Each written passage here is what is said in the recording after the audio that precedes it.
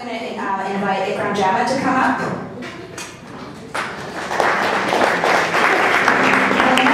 In the West, the name Somalia has come to be associated with the faces of the starving that are now so hauntingly familiar. This small piece of Africa has a fascinating past and a distinct culture. Sadly, so much of that has been obscured by the images of the famine and the relentless civil war. So what we do know about this country is that it is in the midst of much suffering. Our senior correspondent, Brian Stewart, is no stranger to Africa and its history. And tonight, to help us understand a little more about Somalia, he has prepared this background report. So, I'm starting with this piece. This is actually available through the CDC archives. And it shows the Somalia Affair. So I want to tell you people are familiar with what the Somalia Affair actually is, other than like Farah in the back, rationing the professor. Okay, so for those of you who aren't familiar with it, I have to sort of set the stage a bit. I'm not going to play the clips because some of the clips are actually quite disturbing.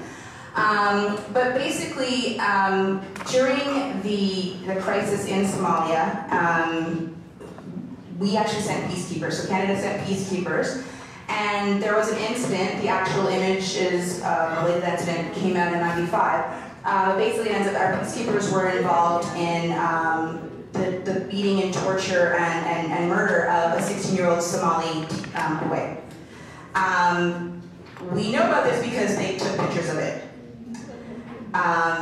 which I'm not going to show. And then also other video footage was shown of our peacekeepers joking about shooting, wanting to shoot more teenagers, using the N-word to refer to the people that they were supposedly protecting. And basically, it really showed an attitude that seemed to be almost sort of celebrating the fact that they were, it was very similar to Abu Ghraib. Like when Abu Ghraib came out in terms of the photos like that, it was very similar in terms of those kind of photos. Now, the story of the Somalia Affair was, I think, is important to bring up because what we're going to be talking about with Ikram Jama today is sort of how how the media coverage of the Somali community in the 90s to now has impacted the integration of the community. And I think what has to be understood is that as the community was coming in, we had this other story going on about Canada having to sort of realize that our peacekeepers, we really are very proud of, and at that time in the 90s, we weren't involved in combat, we were peacekeeping, had done something so disgraceful that we were sort of calling into question how we thought about ourselves. So I will be referring to the Somalia Affair, and I really do recommend people do actually go to check this out themselves. It's an important part of Canadian history, which actually has, unfortunately, the fact that we don't know about it is actually very disturbing because it's a major issue in our military history. So this is Ikram Jama. Okay. It's awkward, isn't it? Yes. Well, I'm Ikram Jama. I live in Ottawa, and I've lived here for the last 18 years. And I know Shelby very well from the community, and I thought I would. She used to be my boss, and all these girls should know about her because she created the program. So I thought I would support in her role as Oprah. So here I am on Oprah Shelby. Yes. Yeah. So thank you for inviting me. I'm happy to be here. So, again, we have to be close on time because you and I can talk for hours. But I really want you to sort of give a picture when you first came here in 1992. Were you aware of how the media was covering your community when you first came? And maybe you could talk a bit about how the story's evolved and also reflecting on how the story of the Somalia Affair also impacted the community in terms of thinking, because I know myself as a young black girl, when I watched that footage in 1995, it made me feel scared to be a Canadian as a black person because, they were referring the N-word, and I was like, these are Canadian guys walking around with guns saying this in another country. What are they doing here? And just wondering how that also affected the community in terms of we just came to this country. Already it's really cold, and then we also have this to deal with. Well, if I try to tell these stories of the last 18 years, it's going to take a long time. And I love stories, but I think I'm going to try to just give you a bit of a historical overview of some of the things that I remember when I was part of. And why can I comment on this? I guess because I was part of the community as a young Somali person at the time, and also worked with the Somali community as an activist, as an organizer. So I'm coming from both a service provider and a community member. So 1992, Ottawa was very new to me. I moved from Toronto for school, and I was in the country for 3 years. Somali community in Ottawa in 1992, very young community, very new community, a lot of families with lots of children who are now adults. Some of them are here. Some of them are here probably, yeah. And so I think we were coming, basically, the Ottawa community, larger community, didn't know much about the Somalis, except what was coming through the media, and that was basically about the civil war, being refugees, how we got here. So the first coverage wasn't so bad, except it was quite victimizing, really talking about that they were really refugees and they came through a civil war and they are poor and they are struggling. Most of it true, but didn't really capture any other aspects of what the Somalis brought. From a biased perspective, I would say we brought quite a lot, but that wasn't really in the media.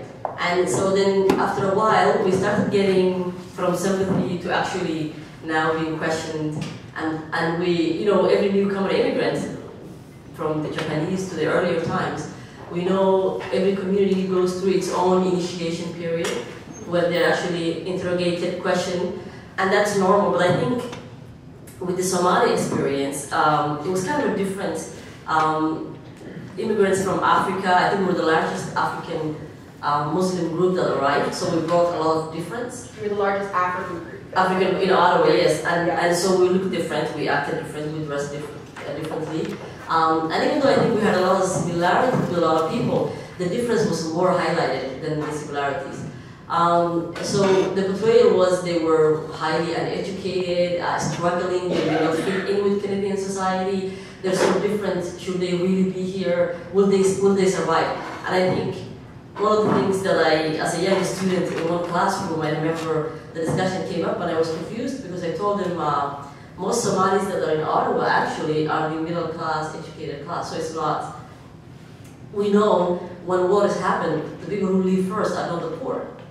We know the people with money will get out, the people with professions will get out, the people who could get visas will get out. So the Somalis who are here were really not the poor people, those who are still in the refugee camps in neighboring countries.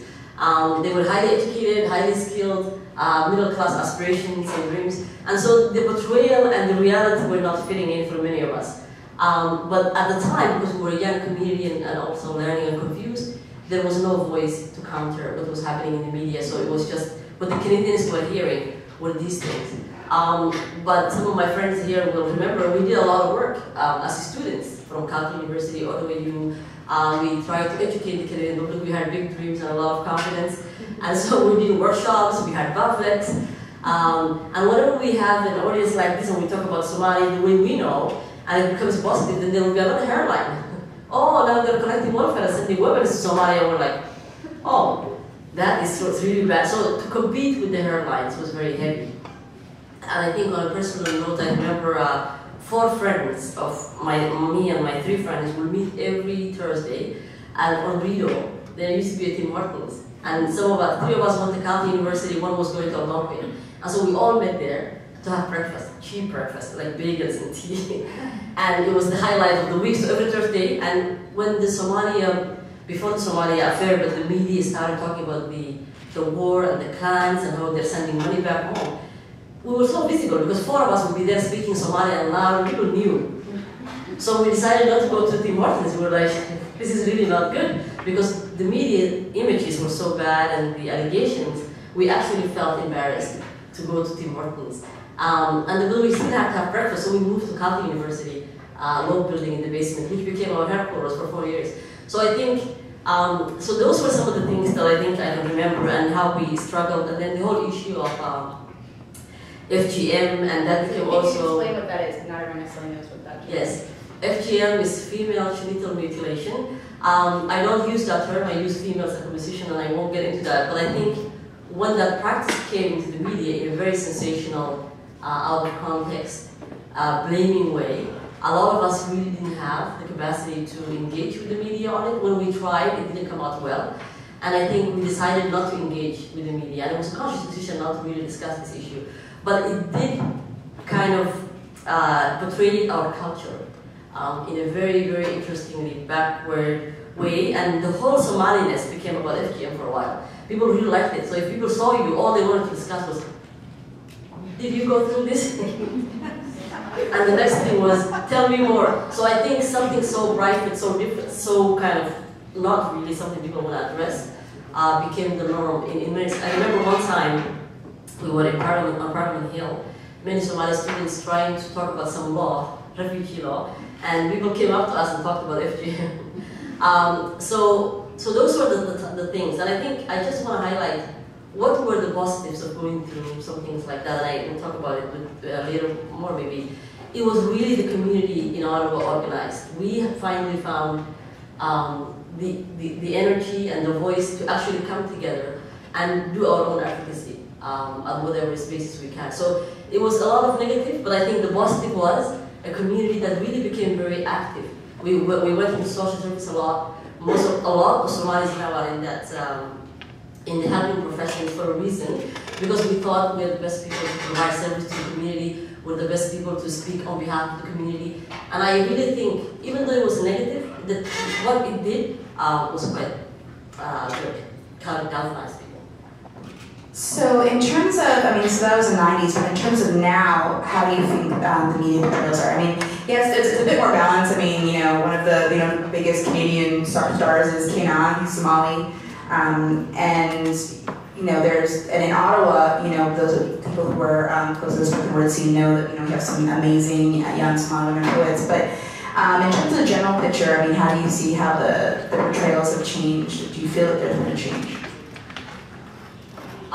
There has been a change. I think positive change, because the Somali community after 20-some years is mature now, and I think there is a lot of positive voices from the community and allies also. It's not only Somalis who are addressing. There are a lot of people in Ottawa who are not Somali who know about the community, who work with the community. So allies, and I think advocacy is really good. We have a lot of spoken word poets who are doing a lot of art, and you know, kind of going back to the Somali tradition of poetry. And even though they're using a different genre, which is very North American, they're still telling their stories in art, and that's a very positive thing. But I think the negativity hasn't finished, and I think we go through stages. So we moved away from FGM. Not a lot of people will talk about it now, but now we have the pirate issue, because there's a lot of Somali pirates around. Even my son knows about pirates. I think it's a good thing. So how old is he again? Put this in context. He's 5. So I got a sword from the dollar store, a pirate store. So, you know, but I think the pirate issue is a lot in the media. And even though we're here and we're not in Somalia, and most Somali community groups are, you know, Canadian at this point, I think it still connects us to the homeland in a bad way. The other thing is the whole issue of Muslim terrorism, and there's allegations against young Muslim men, and they share that with other young Muslim men a lot, and that's really been a very negative coverage, I find. So a lot of the times we find it affects more the young males than the young females, whatever comes up, the pirate issue, the terrorist issue, the gang issue. So there are still negativity around, and a lot of work to be done. Okay, so we're just going to talk a bit about some creative aspects the community's taken. So I'm actually going to show a clip, but before I show a clip, I'm wondering if you can tell me a bit about the film Family Motel. Oh, yes. Yes, and I know you're looking, your friend over there was involved in making it. Yes. So, well, Family Motel is a film/documentary that addresses homelessness in Canada, and the producers, they chose a Somali family to follow and see how that, and this is a fictional Somali family, it's not a real Somali family. The actress actually is a social worker, and her daughters are acting in it, and so the co-producer is sitting over there. Her name is Honan, she knows more than I, but it's really a very interesting kind of grassroots community involvement was really high. So we were consulted, and a lot of people were consulted, and so it was really well done, I find. So I'm going to show a clip from Family Motel, which was filmed here in Ottawa, again. And it's interesting, but Monia was talking about writing a novel in Ottawa, this film set in Ottawa. Beyond, we're talking about representation, the reality is in terms of Canadian cinema and literature, Ottawa is not depicted very often. That's another thing just to think about. Ottawa is, even though it's the nation's capital, is not actually part of the creative space of this country. Okay. Dr. Ali, what's going on? It doesn't look like it's on. It was on. It was on? Okay. Oh, this is black and I'm an idiot. Okay. Excuse me, Mr. Cook. Ayana. Can I talk to you, please? You know, I'm just running out the door. The office is about to close in 3 minutes. It's an emergency. It's urgent. Please, Mr. Cook. I really need to speak to you about my housing situation. Listen, there's nothing that I found. I saw something for $950, but it's out of your price range. I'll see what I can do tomorrow. I'll try to see if there's a way. I need your help to get out of that motel and get into some safe place with my children. I am about to lose my children. There are things happening in that motel that are going to affect my children for life. Do you understand, Mr. Cook? I do understand, but we've talked about this before. There's a huge waiting list, and I'm really trying the best I can. I have lost half of my family in my country. I've lost my country. I've come from war. I've been trying to establish myself in this country since the day I got here. The only things left in my life are those children, and if I don't get out of there, I'm going to lose them.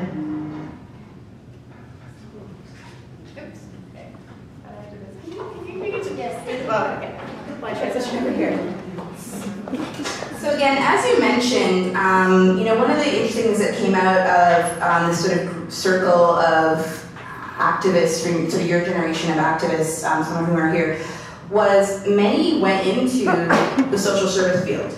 But that meant that what I found interesting, because my own background is growing up in subsidized housing, so my perspective on the Somali community is a bit different. Everyone else was sort of reading about them. They were my neighbors.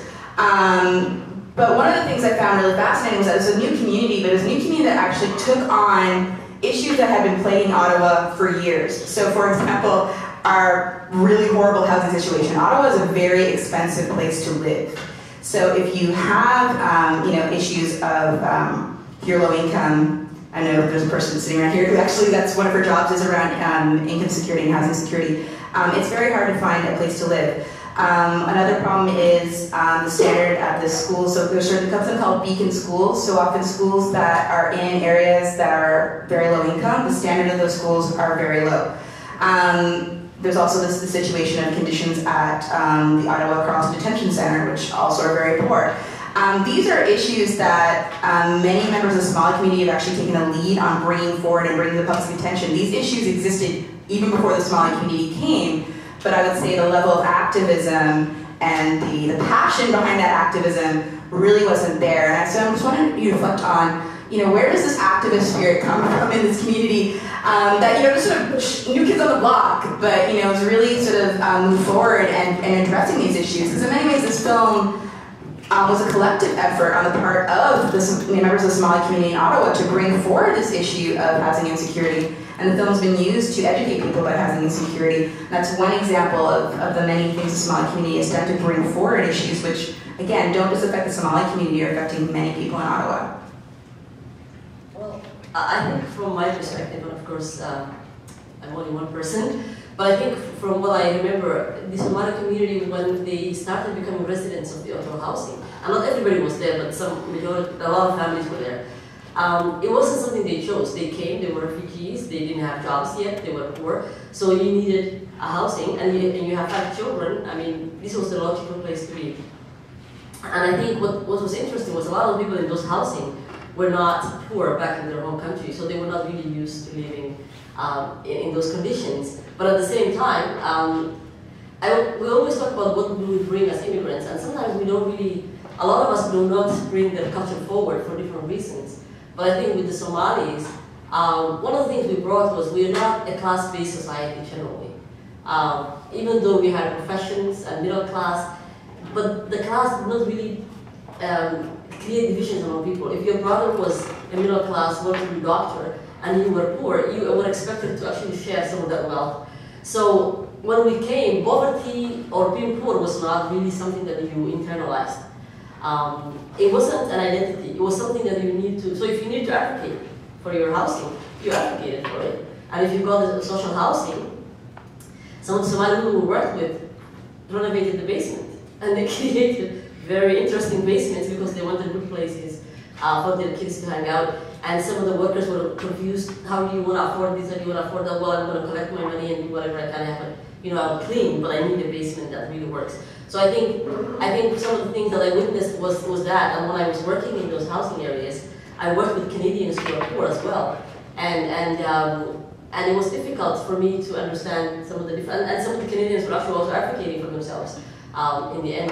So I think maybe that this class idea was not really entrenched in them. I think they did not shy away from wanting to live, to have something better, even though they didn't have the money or didn't have the class to actually want certain things, right? So it was kind of the audacity of not thinking poverty to be a condition of your life. It is just a period of time, and it's not an identity, and you don't have to really be humbled by it. I think be humble, be kind of respectful, but you don't have to be coward, and so I think that's where it was coming from. So it was the audacity of the community. Right. So this is a community with a bit of reputation for audacity. Oh, I don't know. Yes, anthropologists have written about this, but I think it definitely was a good thing for Ottawa. So the last thing we're going to reflect on a bit is you do some writing. You write sometimes. I know you're a bit of a closet poet, but you also write some articles. And recently you wrote an op-ed for the Ottawa Citizen. And I'm just wondering if you can tell us a bit about the original concept behind that op-ed and how it was edited and the reaction to that. And that's actually the part we'll wrap up on. Okay, so I guess it was a small piece. It was a letter to the editor, and I wrote it when I think I wrote it when there was an arrest of a couple of young men who were of Muslim background and the terrorist allegations that came with that. And I just wrote the piece to the Citizen.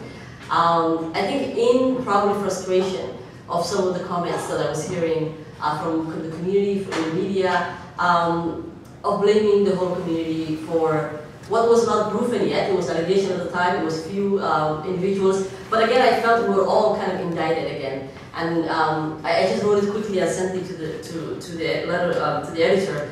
And I think the title I wrote at the time, and Shelby and I talked about it, was "In Search of Kinship," being a Muslim in Ottawa. And what I was trying to address was every time we try to really get closer as a community, a large community, Muslim and non-Muslim, something like that comes again. And then the division starts, and somehow I felt, here I am again, I have to answer to my fellow Canadians that I'm a Muslim, that I'm peaceful, that I'm actually good. And I really didn't want to go there anymore, and I was saying, what will it take to actually find kinship? And when this happens, we don't have to feel we're all indicted, but we actually feel as a community. Something happened, and the law will take care of it, or maybe it will be done fairly in the criminal justice system. So I think when I sent the article, they liked it, they were going to publish it. With some editing, obviously, and I never read it before, so I know editing. But they changed the whole title. I don't think they understood the complexity of what I was trying to. The kinship piece was too hard, maybe, or media sometimes wants some simple things. So the article became "I'm sad." And I wasn't sad. I was actually. I'm sad. I have to prove my Muslimness. So your Canadianness. My Canadianness as a Muslim to Canadian. So I think. Then when I heard some of the comments, people were really very sympathetic and said, "Don't be sad, we really want you to be here." And we want people like Ikram Jama to be in Canada and making me into a guest, and the other Canadians, this is their country. So I think that is the kind of people I didn't want, because I do consider myself to be very much a Canadian Ottawa person. I don't need permission from fellow Canadians to let me come here. But the conversation that I wanted wasn't that, but I got the guest one, and Ikram, stay, please stay, and I'm like, okay. So I think when we write something, like we were talking about earlier, sometimes we want to engage with the media, but when we engage, we can't control what comes out. We will give an interview, if it cuts, they will have one sentence and maybe out of context. Sometimes they get it, sometimes they don't get it, and I think we have to keep working at it. I think that's just